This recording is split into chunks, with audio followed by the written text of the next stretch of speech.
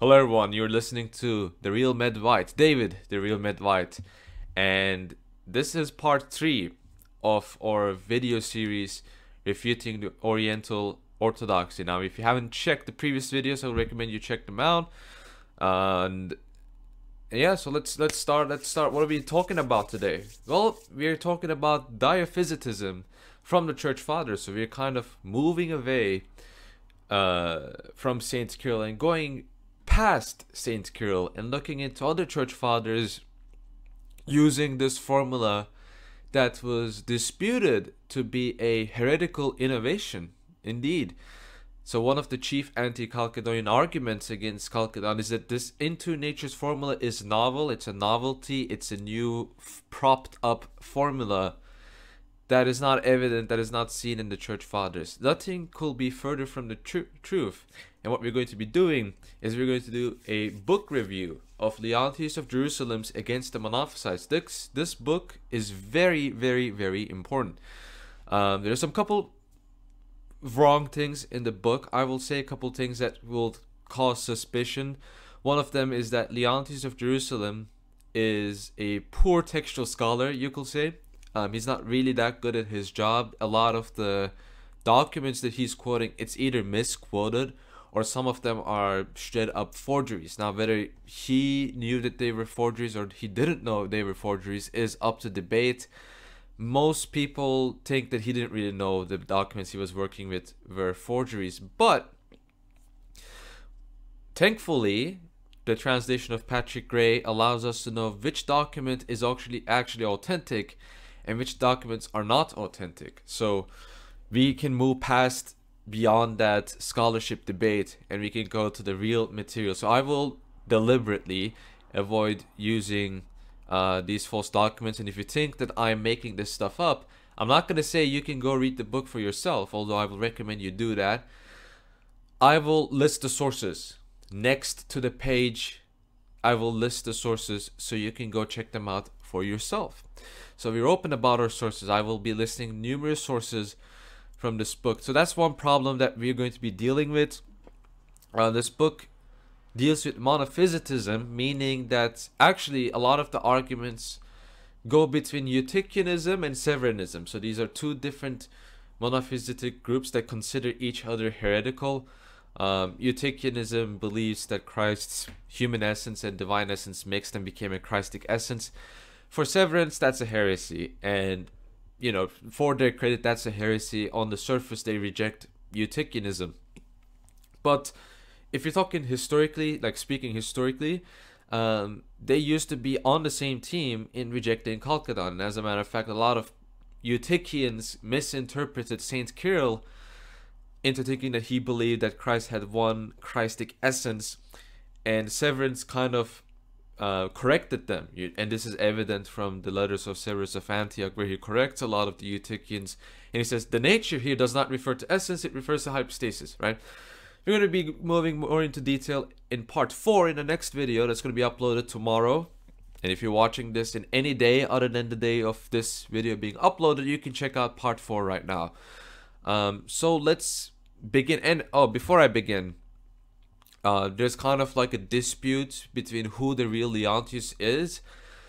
Generally speaking, what's accepted is that there are two Leontiuses. So there's Leontius of Jerusalem and there's Leontius of Byzantium, and they are contemporaries, although some people claim they aren't really contemporaries. General consensus is that they are contemporaries. And Leontius of Jerusalem is, again, very important. He's a very important character. He is very influential in our Christology in the Fifth Ecumenical Council for a very good reason, and we will be seeing why. So this is Leontius of Jerusalem, who is distinct from Leontius of Byzantium again. So let's give a brief summary of what this book is about.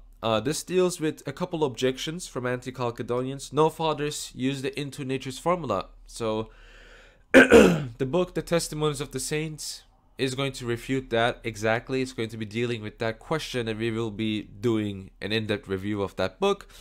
And anti-Chalcedonians, as a response, quote St. Cyril's Miaphysite statements. But what Leontius of Jerusalem does, and it's very important, and if you've heard from several people claiming that I'm an ecumenist because I say Miaphysitism is, in the Cyrillian sense, is completely acceptable, that's because it is acceptable. And as a matter of fact, if you look at Leontius of Jerusalem, he says, if you say you yourselves who suppose the master is out of two natures and in two natures, what sort of natures do you call them?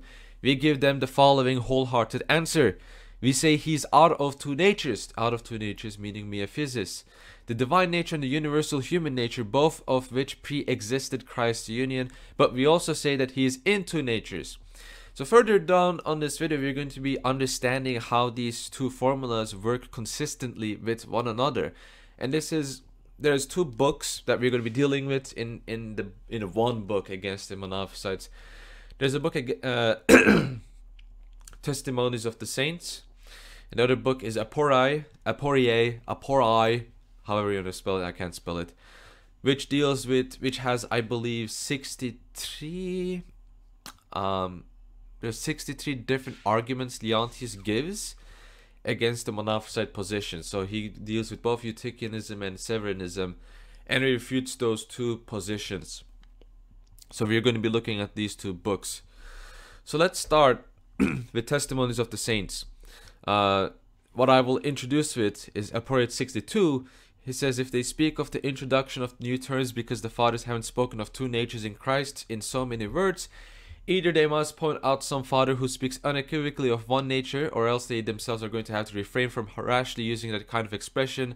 Whenever we too, for our part, hear the most eminent of the teachers speaking of natures, but two natures. So what he's basically saying, if you haven't understood, is a claim that anti-Chalcedonians use is, again, Miaphysis is a patristic statement. That's actually the first argument. Like, they don't use that argument today for a very good reason.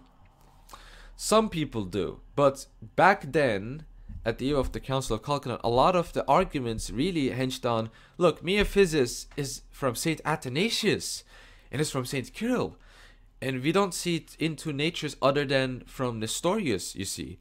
So really, this is an anti-patristic formula, and Leontius is basically saying, if you want to apply that standard to us, you have to apply that standard for yourselves and find us fathers that speak of Miaphysis just like you claim they do. Now, what's really interesting, I'm not going to read the whole thing. This is a very long section.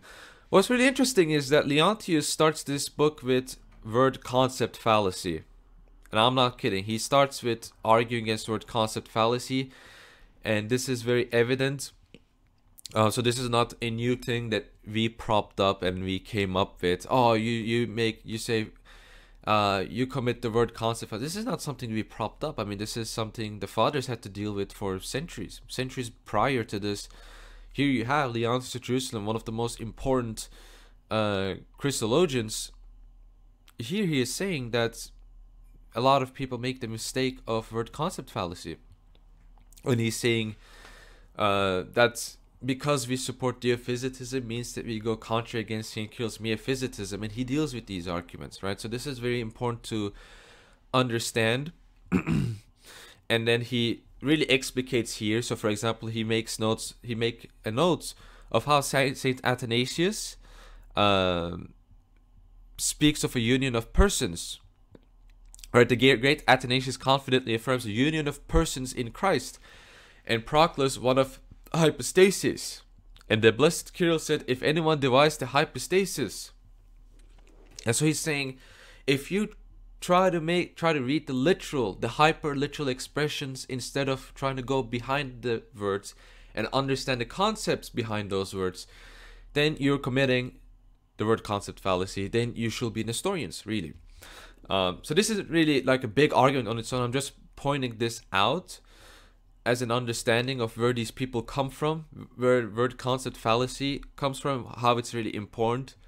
Because a lot of argumentation about these issues stems from you have to say the magic words. I heard this argument, stupidest argument I've ever heard in my life. Someone said the Council of Chalcedon is against hypostatic union because the Council of Chalcedon doesn't use the word hypostatic union. Really? Really? You're going to use that argument? I mean, that's like a Muslim saying that the Trinitarianism is not Christian because the Bible doesn't use the word Trinity. I mean, what nonsense is this? This is absolute nonsense. This is absolute nonsense. We have to go behind the concepts. We have to go for the concepts that is behind those words. This is where a lot of misunderstandings stem from. So let's begin with the book Testimonies of the Saints, and let's begin our quote mining operation. Some people might say, oh, you're hypocritical because you're quote mining.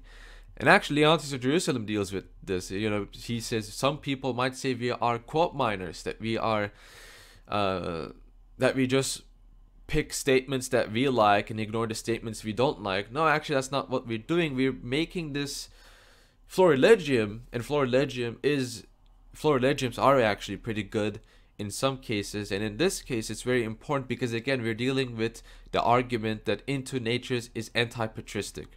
And what we're trying to prove here is Chalcedon is really continuing the patristic tradition of formulating Christ's two natures. Right. So what is Christ whom we are to adore? As you can see, the one on the left is the Greek writing. So there's the Greek translation. So there's like 2 pages. You know, when you open 2 pages in a book, the left page is Greek in this book, and the page on the right is an English translation, and the page on the left also has the sources and the citations. So it should be easy to follow. It should be too difficult to follow. So for example, Athanasius' quote is from Pseudo Athanasius. So we don't follow that, right? And Saint Vasil says what Christ is divinity making use of animated flesh, right? But what we want to focus on is St. Gregor of Nazianzus, who says, a new mixture, God and man, one out of both, and both true one, both in one, right? Synonymous. It was also important, again, a new mixture. Now, we don't believe that the nature is mixed, but St. Gregor of Nazianzus does speak of mixture. Again, this is to highlight word concept fallacy, but also let's understand, he says that the natures of Christ, he's out of both, and the both is true one. So out of both natures and in both natures? Exactly what we say, right? So these are from Saint Kirill. There are 2 quotations. There's one quotation here and another quotation I added from the letters of Saint Kirill of Alexandria. So Saint Kirill says from Glaphyra, and the quotation is there. It's Glaphyra on the Pentateuch 4. He says in his commentary of Genesis, he orders 2 small living clean birds to be taken, and then he moves on to say, so that you might understand from winged creatures the man from heaven, at once man and God, in 2 natures, inasmuch as he came to be in the separate definition that belongs to each. He who shone forth from God the Father was Word in flesh from a woman. So we see an in 2 natures formula from Saint Kirill of Alexandria, and another addition I would like to make is letter 53 to Pope Sixtus. He says, I know that the nature of the word, I know that the nature of God is impassible, unchangeable, and immutable, even though by the nature of his humanity, Christ is one in both natures and from both natures. So again, exactly what we say is from Saint Kirill. Now, of course, a lot of anti-Chalcedon apologists might scream and shout, oh, Leontius of Byzantium made up this quote. Oh, these quotes are made up, they're lies, they're made up. Okay, let's assume that and move on. Is every single quote that we are about to see forgeries? Probably not. So once more, the Cappadocian Fathers, St. Gregor of Nazianzus, the theologian, says the combination is one, however it is not one by nature. So it's not one by nature. What does he mean by nature here? Does he mean by hypostasis? No, he means by essence, because nature is synonymous with essence for St. Gregor of Nazianzus and for Chalcedon. It's one not by nature but by union. Right? St. Kirill says, after the union, we of course do not separate the natures from each other, nor do we sever the one and undivided Christ into 2 sons. And so Leontius says that he recognizes natures, that they're undivided after the union, and not that they're one nature in the sense of Chalcedon. St. Gregor of Nyssa, from against Eunomius, the human nature does not bring Lazarus to life. Does that remind you of something? The Tome of Leo, who speaks of forms? Nor does the impassible power weep over him who lies dead. And further on, the mediator between God and man, as the divine apostle styles him, is nothing like what the name of Son signifies, for it is adapted to each nature, the divine and the human, as is appropriate. Exactly what the tome of Leo says years later what St. Gregory of Nyssa says. Furthermore, St. Gregory of Nyssa, to Philip the monk on the opposition of Arians, he says, wickedness is what is begotten by a soul. What I am saying when I use the word unconfused is that even though the things combined are one in an inexpressible and ineffable union, he doesn't use the word hypostatic union, so he's not talking about hypostatic union, right? I mean, again, this word concept fallacy is so stupid. We have to make note of this every single time. They're not one by nature, for the divine is different from the body, being alien to it. This means that the Christ who exists as two natures and is truly recognized in them is a single person at the same time unconfused. Exactly. Now this is very important because now we're diving into Saint Isidore of Pelusium, who's a contemporary, and he's a Coptic saint too. And look what he says to Saint Cyril of Alexandria. This is letter 323, 310-3. You yourself will not deny that the true God over all became a man, not changing what he was, yet taking on what he was not, one existing Son in two natures, immutable and unchangeable, both new and eternal, since you have an exceedingly large number of proofs concerning these issues from our Holy Father, the great Athanasius. So notice, again, he says to St. Cyril that he will not deny that Christ is in two natures. Exactly. Exactly. Paul, Bishop of Emesa, I'm not going to read the entire things here, that will be too long. He says, we drew water to us. Consider John when he proclaims two natures and one Son, one a tent and the other the one who dwells in that tent, one a temple and the other the indwelling God. Pay attention to what is said. He did not say one person and another as of two persons of Christ or as of two sons, but one thing and another as of two natures. Exactly. So St. Cyril from the letter to John of Antioch, this is a very popular letter, and the Holy Synod held under him, in which he says the latter's writings are received. Since they're correct, we recognize that theologians hold some evangelical and apostolic texts about the Lord to be common as concerning one person, but distinguish others of them as concerning two natures. So exactly, we point this out many times in our disputations. This proves very true. St. Cyril approves of what St. Leo is doing in his tome, and to object to that is really objecting against St. Cyril of Alexandria. A text of St. Ambrose. So now we are moving on to the Western Fathers, and what we're going to be proving is that the Western Fathers and the Eastern Fathers on this issue on the natures of Christ speak in unison. Let us preserve the difference between the divinity and the flesh. The Son of God speaks in each of them, for each nature is in him. Each nature is in him, not out of him, but in him. Very important. This is from On the Faith to Gratian. St. Cyril from the letter on the Incarnation, Scholae on the Incarnation. One must not divide the one Lord and Son and Christ independently into a man and a God. What we say rather is that there is one and the same Christ and Son, while recognizing the difference of natures, and while keeping them from being confused with each other. And then he says, what is perfectly understood is that one thing is in another, the divine nature is in humanity. The same from the interpretation of the Epistle to the Hebrews, each rather being understood and existing in the definition of its own nature, that the union has been effected. And again, we do not say that any confusion of the natures with each other has been effected, but rather, since each instead remains precisely what it is, we understood that the word has been united with the flesh. So exactly the same things that we say. The same from the third book against Nestorius. Therefore, it is inasmuch as the only begotten has become present to our understanding and became man in some way perceptible only to the eyes of the soul, that we say there are two natures. Exactly what Chalcedon says. So if you look at my previous video, you will say that the Council of Chalcedon says the exact same thing what St. Cyril says, that according to the eyes of the soul, we perceive two natures in Christ. But we, reality, see one Christ and Son and Lord.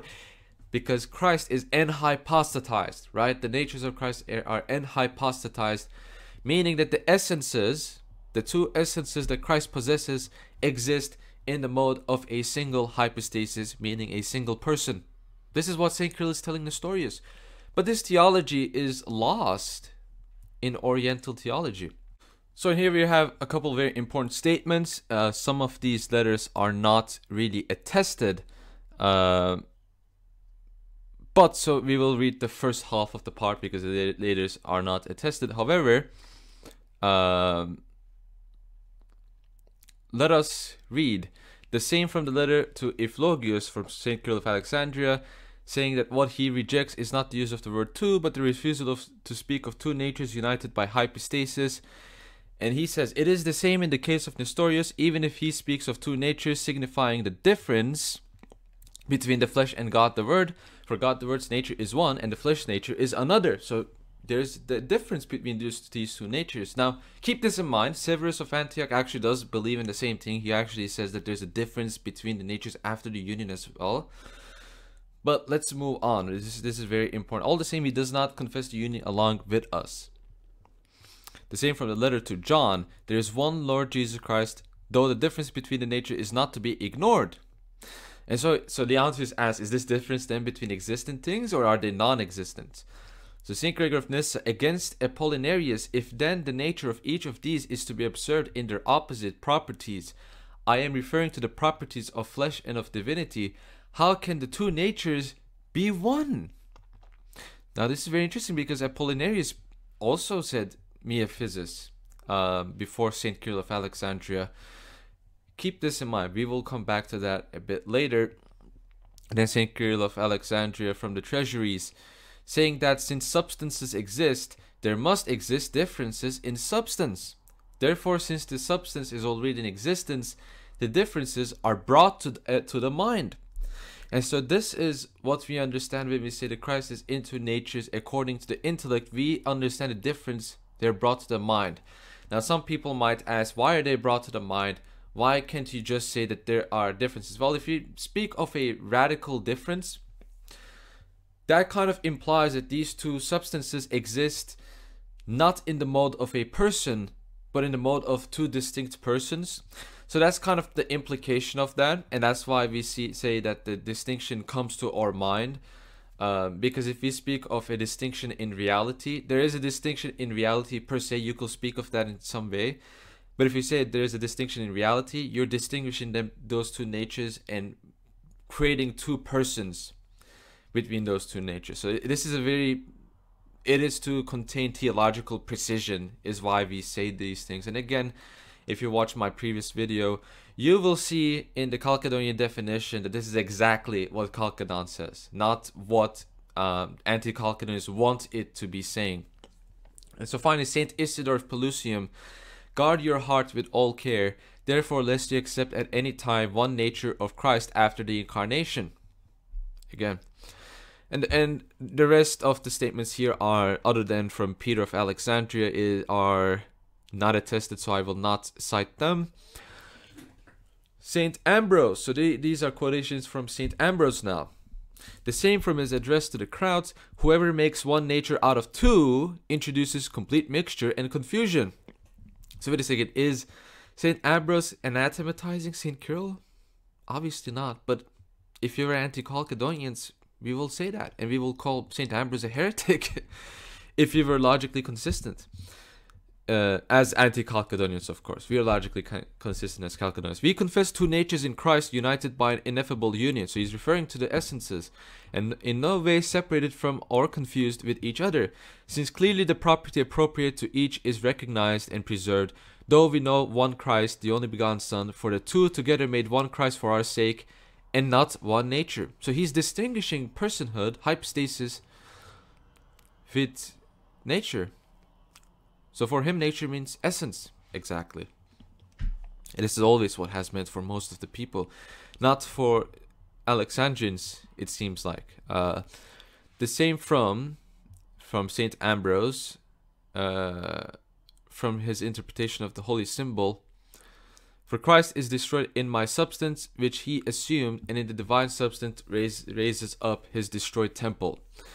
Now you might say, oh wait, these are not also attested. Okay, let's assume that they are not real quotations. Well, let's look at St. Ambrose on the incarnation. Yeah, so there's a mistake here by Leontius. This is one of the main mistakes that he makes, is that so he quotes St. Ambrose. He says it's from against Apollinarius, but actually it's from On the Incarnation. Because Christ is the Son of God in eternity from the Father, and is also born from a virgin, whom holy David the prophet described as being like a giant, because he alone is in two forms and is double in nature, because he shares in divinity and humanity. So he alone is in two forms. Again, the Tome of Leo, who's speaking of forms. If the Tome of Leo is heretical because he speaks of forms, then Saint Ambrose is also heretical. So you also need to anathematize Saint Ambrose, obviously. The same from the work against Antonius the bishop. Now let me make sure. Yes, letter 46. So that he might achieve completeness in each nature. The same from against Gratian. Let me make sure that this is again an authentic. One Son of God speaks in each nature. In each nature. Seeing that each nature is in him. Amphilochius of Iconium says, distinguish the natures, the nature of God and the nature of man. The same from the letter to Seleucus, one son belonging to two natures, one passible, the other impassible, and after a bit, he says, Christ, the Son of God, the one Son belonging to two complete natures. And after a few things, he goes on to say, I speak of one Son of God belonging to two natures, and after a few things, God the Word himself makes the things that pertain to the temple his own without suffering at all, since the two natures belong to one person. So this is from Amphilochius of Iconium, which is attested in Theodoret of Cyrus's Eranistes. So these are not fake quotations made up out of our mind. So let's look at St. Augustine. St. Augustine says, thus there appeared at this time a mediator between God and man, so that he might bind together each nature in the unity of person, and after a bit recognize the twofold nature of Christ. I am referring to the divine nature that is the equal of the Father, and to the human nature than which the Father is greater. Saint Flavian of Antioch, which is attested in John Maron, from the commentary on John concerning the text, he who does not honor the Son does not honor the Father, so that we may teach both of his natures. The same on the ascension of the Lord.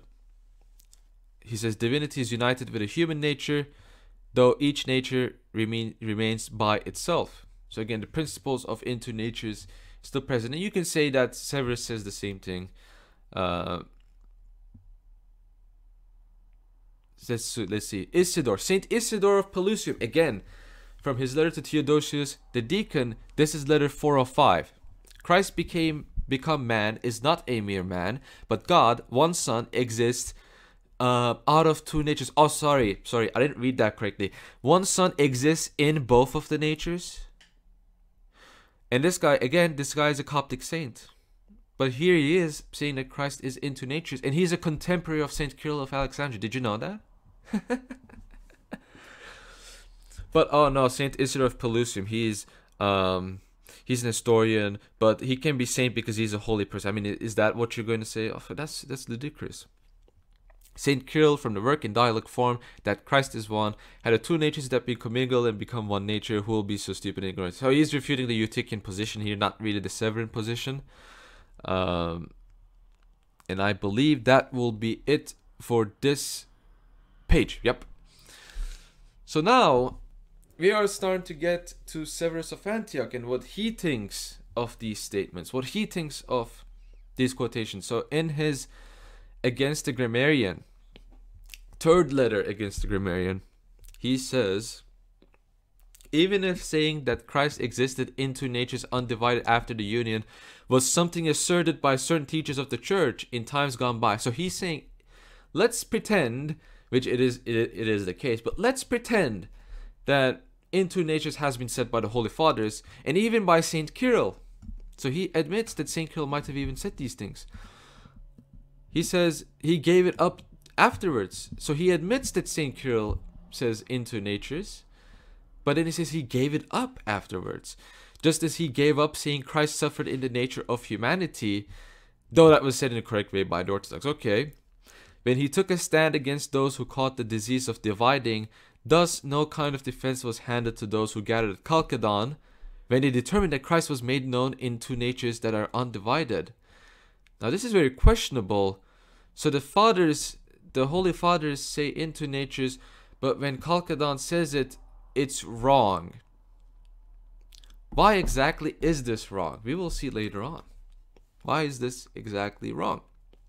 So this is Leontius of Jerusalem. I'm not going to read the entire thing. This is pretty long. But what I want to read you out is that he points out that the Miaphysis formula was used first by Arians and then by Apollinarians and other heretics that used the term one incarnate nature of the Word. So there's an attestation from Leontius of Jerusalem that, yes, indeed, it was the Arians first that used this term.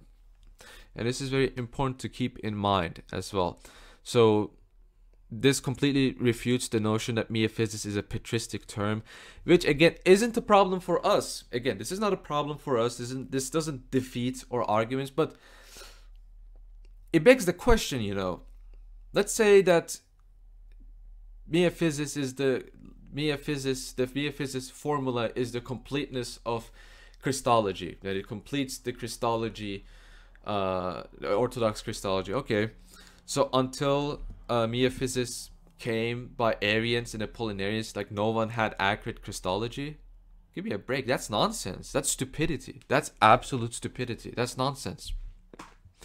But if you were anti-Chalcedonians, that's what our arguments lead to, right? So now these are the big guns. These are the big guns, people. This Leontius of Jerusalem, we have noted, is a very poor textual scholar.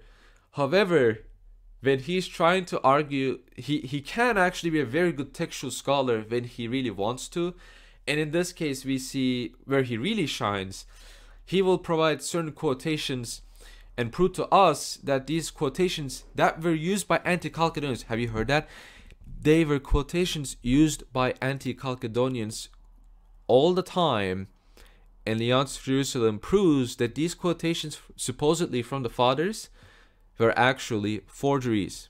They were forgeries from Apollinarius. So it's kind of like on the level of Pseudo-Isidore decretals or the donation of Constantine. Not on like that level, but it's principally the same thing what happened here.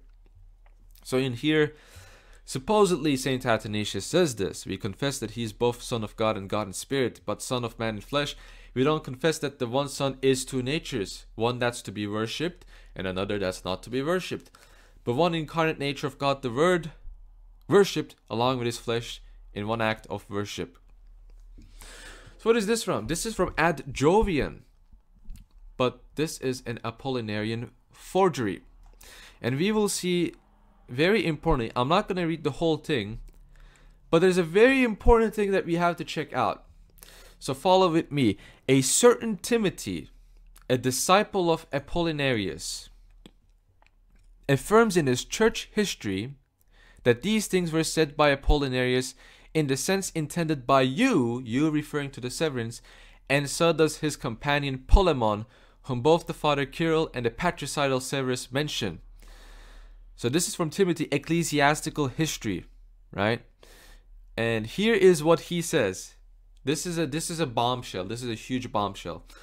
Those who say that the same Christ is both God and man aren't ashamed of confessing one incarnate nature of God the Word as being some sort of compound Christ. That is to say, if the same Christ is complete God and complete man, then he is two natures. Just what the Cappadocians' innovation introduces. Cappadocians' innovation. So for him, the Cappadocian fathers, Saint Vasile, Saint Gregory of Nyssa, these people, Saint Gregory the theologian, for Timothy, who according to Apollonius, who says that Miaphysis is a response to Dyophysis, and Dyophysis is an innovation by the Cappadocian fathers. So he's admitting that the Cappadocians are Dyophysites. Exactly. So thank you, Timothy the Apollinarian, for proving our point. So we have more quotations here from Pseudo-Athanasius. I'm not going to read all of these things, but you can look at the sources on the left. These are Apollinarian quotations used by Apollinarians. All of these are basically Saint Athanasius supposedly, or Julius, Bishop of Rome, supposedly saying that Christ is one incarnate nature. Again, these are all made up. These are all forged, made up documents. And Leontius of Jerusalem proves this in his book. More of this, as we can see here. You can pause the video, you can read, you can check the sources for yourself, you can look at the research for yourself, you can do anything you want. But what's really funny is that they're making the same exact arguments Severance used against Chalcedon. Isn't that funny? They're arguing against the Cappadocians the same way Severus is arguing against Chalcedonians. Doesn't that kind of imply that Chalcedon is following the Cappadocian fathers? Exactly. That's what it implies. So let us see. This is more from Apollinarius. This is all Apollinarius pretending to be church fathers and introducing like a formula. And this explains how Saint Kirill insists on miaphysis as a formula. And this also is why a lot of people in the Antiochian Patriarchate at the time taught that Saint Kirill was an Apollinarian, because years ago they saw these same arguments from Apollinarius. And now they saw Saint Kirill use these arguments, and it took Saint Kirill explaining himself and explaining the chapters and explaining his theology. That's when the Antiochians and a lot of the bishops understood, oh, he's actually not Apollinarian, he just has a very weird terminology, right? And that's how they understood that Saint Kirill is actually not being heretical. But that explains it, right? That explains it. Why will they think that he's Apollinarian? Because he uses miaphysis. Is it because Apollinarius uses it? I mean, doesn't that logically follow? Of course it logically follows. So that kind of ends the testimonies of the saints. We have various different statements from the church fathers about how Christ is in two natures. Aporii, whatever you want to call it, is going to be dealing with logical argumentation. So these are logical argumentations against Severance and against Eutychians. And a lot of the arguments are really basic. It's really dealing with Eutychians. So one basic argument is that, if you think Christ is compounded out of two essences, and there's one essence at the end of the union, then how can Christ be consubstantial with us and consubstantial with God? He can't be like half consubstantial and half consubstantial with other, right? That doesn't exist, right? Otherwise, are we like 98% consubstantial with bananas? That's nonsense, right? Just because we share the same DNA. No, we don't share consubstantiality. We share consubstantiality with other human beings because we're humans. We don't share any form of consubstantiality with wolves, with God, with any other creature, or we don't share consubstantiality with insects, right? So that's one of the very basic arguments, but there are many really good arguments in Aporia that I want to mention and I want to use. These arguments I will be using in part 4 as well, extensively, but I want to give you guys a little bit of a sneak peek for what I will be talking about. So let us begin with the set of arguments that Leontius brings. Now, this set of arguments, I'm not going to read the entire thing. I'm not really going to read. You can, if you want to, you can pause it and read it for yourself. But this argument basically is, if Christ is out of two natures and he is not confused, then how does a union out of two that is unconfused numerically becomes one? And this is not really an argument in and of itself that you can use, but what he's trying to do two things. Number one, he's trying to basically say that out of two natures and into natures really say the same thing. They logically lead the same thing.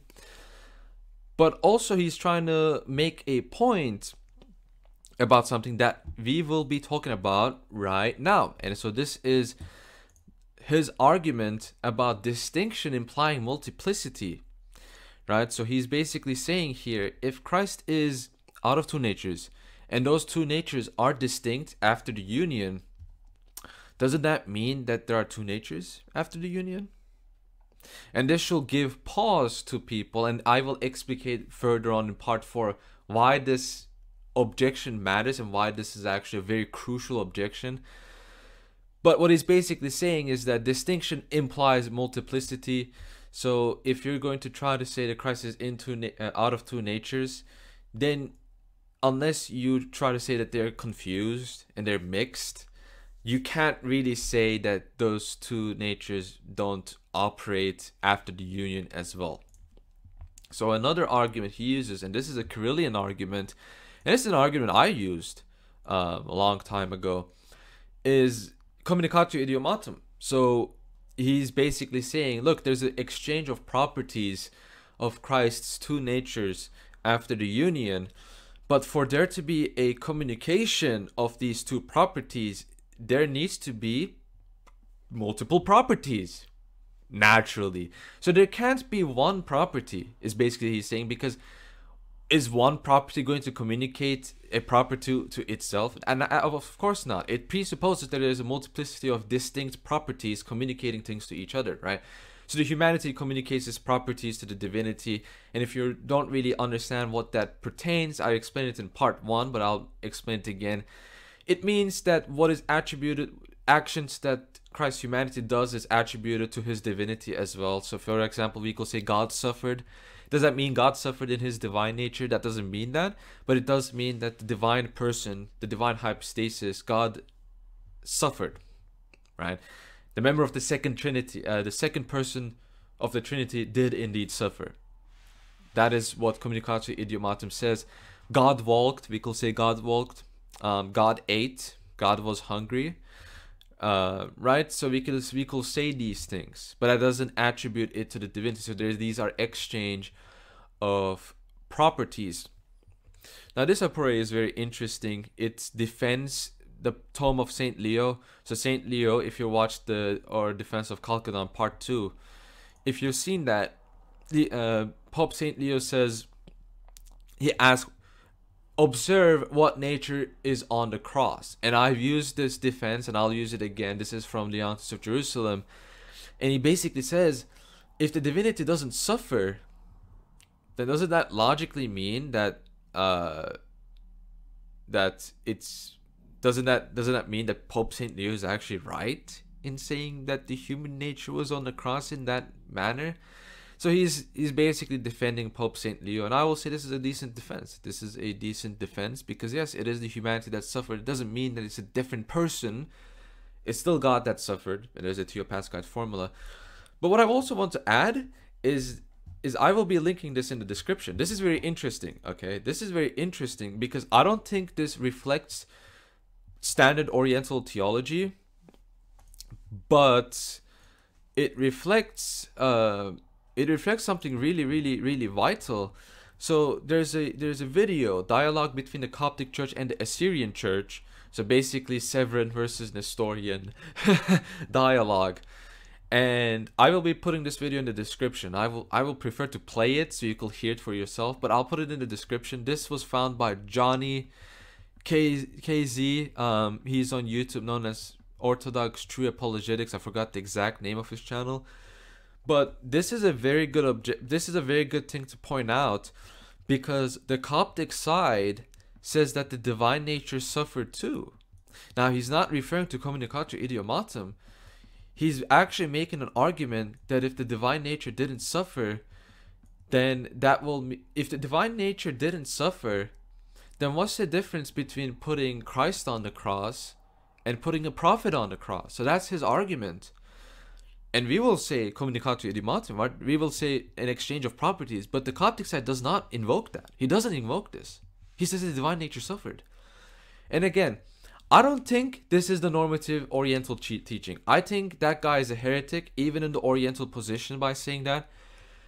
But I think this showcases that many Oriental priests, many Oriental apologists have no idea about what their teachings are. They have no idea about what their own fathers say. And I think this is something that we need to point out.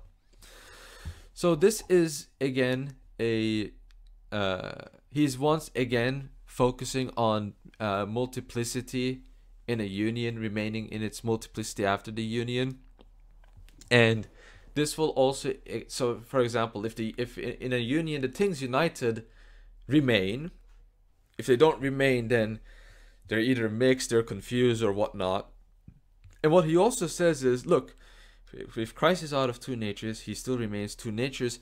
And then he explains that this is exactly Nestorius' error, right? This is why Saint Kirill, this is the exact notion Saint Kirill invoked in arguing that Nestorius was a heretic, because Nestorius believed in a prosopic union. Prosopic union is a union of, I've mentioned this in the part 1 of the video, it's a union of will, it's based on will. It's basically the union of God has with saints. But Saint Kirill said, you can't say that in a prosopic union Christ is one, because if he's out of two persons, really he is still two persons after the union, two distinct persons. He's exactly right. But we could use the same argument for the severance, and we can say, if two natures, if there's two hypostases that is composed, then after the union there has to be two hypostases. So actually you also end up being kind of Nestorian in a way. But we will again explicate on this. We'll be giving a defense of this. We will steel man the Oriental position in the next part. So that will pretty much end it. I will give you a summary of the whole debate. I will recommend you check the book out. I will recommend you you could get it as PDF. You could buy the book, I believe, but you can also get it as PDF online. It's fairly easy if you want to read the book for yourself and see what's in there. So this section, this is the entire section of the summary of the debate of Anti-Chalcedonian and Leontius. So Anti-Chalcedonian says, and of course the sources are in the book as well. I haven't covered the entire book. I haven't covered entire arguments. My main focus was proving that the in two natures formula is patristic, and that we see it both in the West and in the East.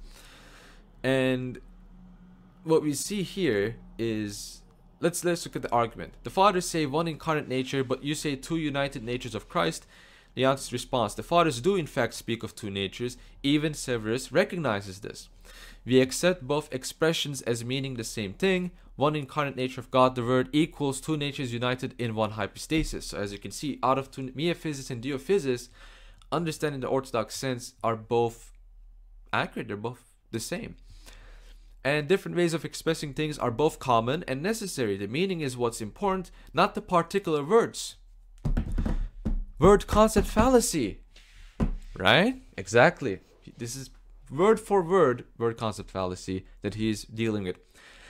Anti-Chalcedonian response: one incarnate nature captured Christological truth exactly, why add another expression? Leontius' response: with each has its own use. Just as one incarnate nature was introduced as a way of expressing both the duality and the unity of Christ that could exclude Nestorianism's misuse of two natures, so two natures united in one hypostasis was brought in to express that duality and unity in a way that could exclude Eutychianism's misuse of one nature. Again, the point is what they mean underneath the form of words. You need to reject people who impute an incorrect meaning to either expression and accept those who impute a correct meaning. Number 2, do not confuse two meanings of nature. Number 3, Kirill himself intended by one incarnate nature exactly what correct thinking people intend by two natures united in one hypostasis. He was not inconsistent. 4, for Kirill to say that there is one incarnate nature of Christ does not necessarily mean that there is only one nature in the sense of substance. So he's responding to Eutychianism here. If so, both humanity and divinity will be replaced by some other nature. Kirill, however, was using nature in the sense of hypostasis, and in a hypostatic union the natures united persist but exist in a single entity. Now you cannot any longer use confusion about the meaning of nature as an excuse for not rejoining us. So what's the response? First, he moves on further on. This is the second. First, brief Florilegium shows that the fathers speak of natures in Christ that persist after the union, so against the testimonies of the saints. A second long Florilegium shows that the fathers speak of a union by hypostasis of two natures, whatever terms they use to refer to the union and the duality. A third Florilegium shows that even anti-Chalcedonians like Severus cannot help recognizing this kind of union and duality. Anti-Chalcedonian response: you pick only the patristic texts that suit your purposes. So you're quote mining, basically. You're a quote mining heretic. And Leontius' response: the select fathers never disagree with themselves or with each other. whereas you claim to find them saying the opposite of what we found them to say. That is only because you're looking at the form of words they use rather than the underlying meaning, which is actually the same. Bring forward your evidence then, and we shall show that we are right about this. Remember though, the terms were often used imprecisely by the fathers. Do not be confused by this. So what does he mean by imprecision? Well, as you see in the first part of the video, what did St. Gregory, the theologian, I believe? No, St. Gregory of one of the Cappadocian fathers, start by saying that Christ's natures are mixed. Right, so that's an example of imprecision. The expression anti-Chalcedonian answers, two natures that you use, is an Nestorian expression, but Kirill spoke of one nature. So this is kind of the argument that Severus uses. He says that, oh, you know, we have fathers that speak of two natures, but the two natures is no longer appropriate because, well, guess what? Because Nestorius used it, so now it's a corrupted term. He literally uses this argument. I'm not kidding. I believe he uses this in Philalitis, but don't quote me on that. You can check out Pauline Allen's book on Severus of Antioch. He uses that argument 100%. But it's the fact, as the answer is, the fact that Nestorius used the expression does not prove it is of itself erroneous. Exactly. Many pagan heretics used hypostasis. Does that mean we refuse to use hypostasis? I mean, this is so this is so stupid. This is a very stupid response. But people still use this response. When it comes to texts of Kirill that speak of one nature, however, it can be shown from what he says in the context that what he means by nature is person or hypostasis. Exactly. And to their credit, Severus also refers to nature as hypostasis. But his system is different. It's a different system that we will explicate on. When Kirill says Christ is out of two natures after the union and says he does not divide the natures after the union, he makes it clear from the context that he means that he does not divide the one Son whose natures they are, and that there are two natures there to be discerned by the eyes of the soul. Kirill's paradigm for union, the union of body and soul in man that produces one, means the production of one person hypostasis, not of one nature in the sense of substance. This is refuting the Eutychians. Either Kirill means one person and one hypostasis when he says one nature, or he is inconsistent. Texts claim to be from Athanasius, Julius of Rome, Gregory Thaumaturgus that use one nature can be shown by historical investigation to be forgeries produced by Apollinarians, though Cyril cited them in good faith and as bearing an Orthodox meaning. Yes, so St. Kirill does cite Apollinarian forgeries, not knowing that they were forgeries. But Apollinarians themselves, again, Timothy, Ecclesiastical History, they themselves admit that Apollinarius came up with this formula. For what? For what reason? Do you remember what reason it was?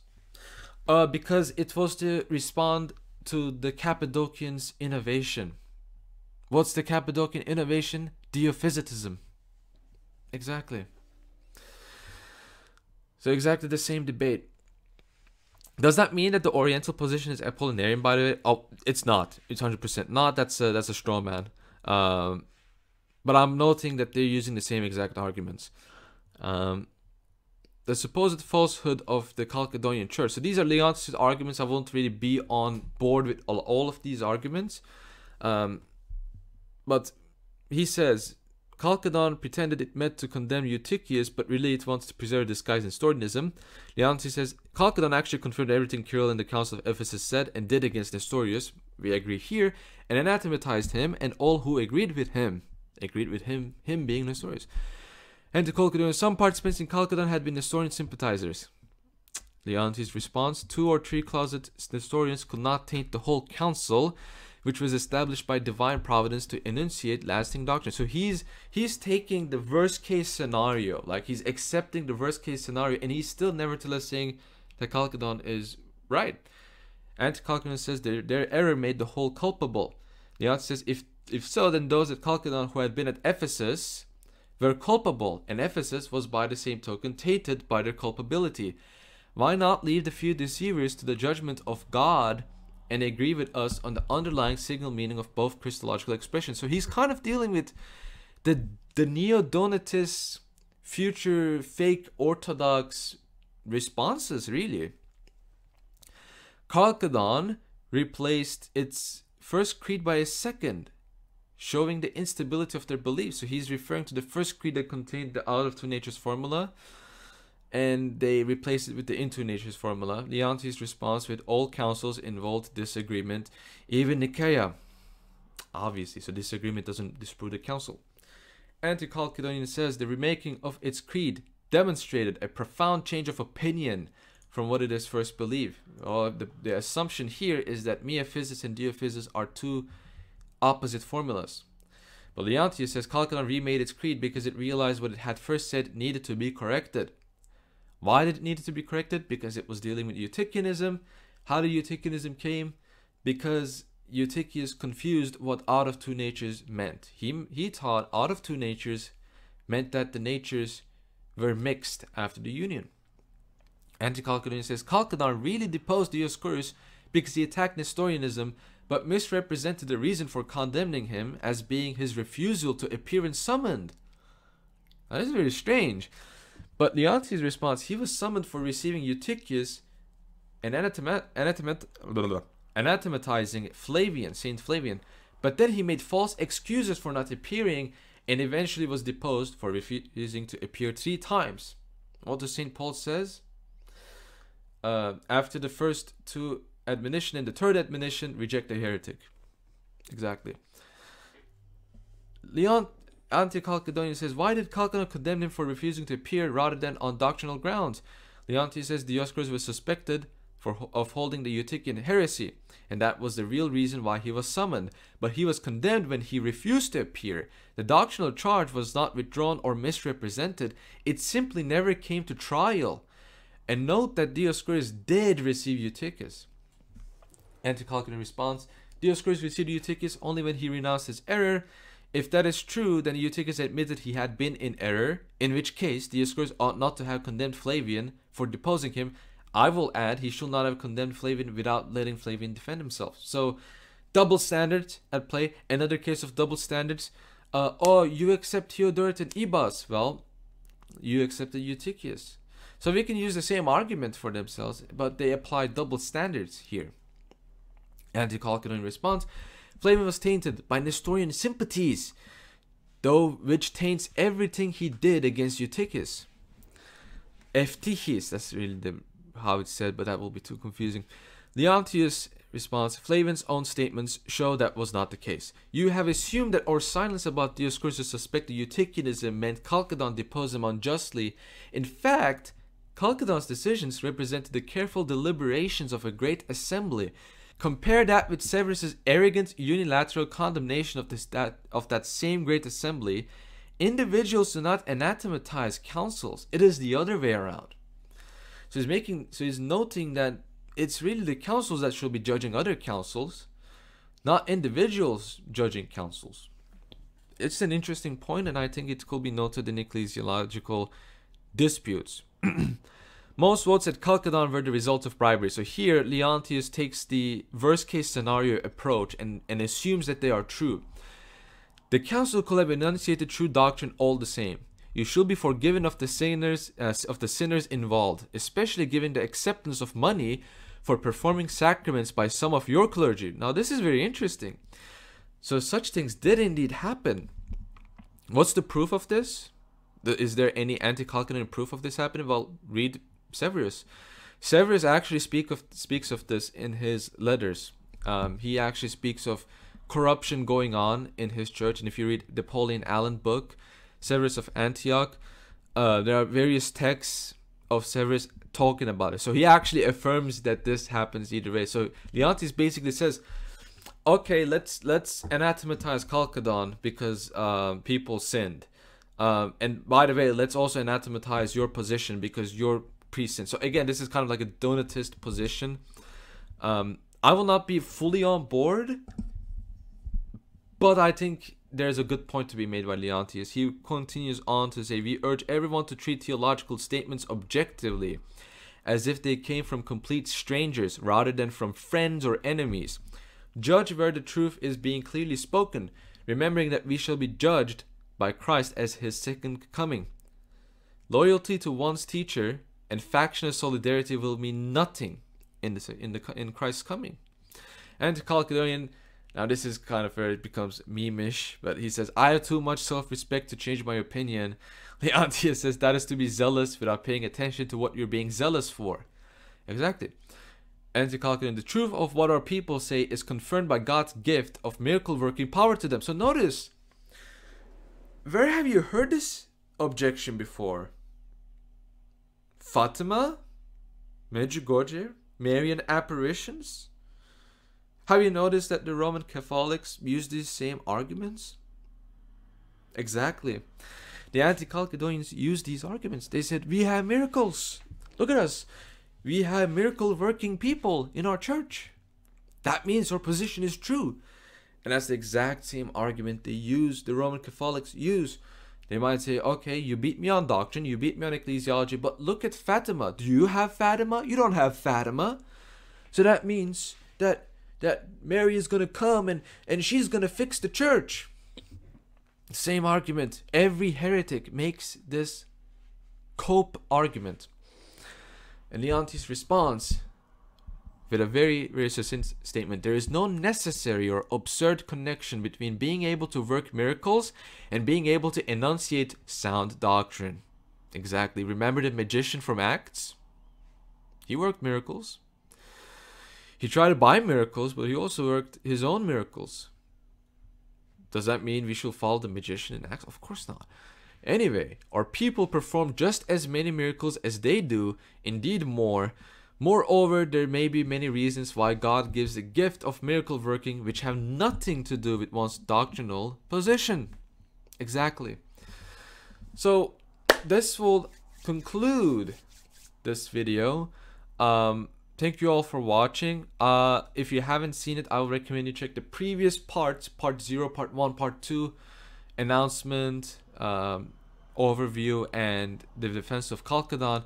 And I will see you tomorrow, if you're watching this on the day that it's uploaded. Tomorrow, part 4.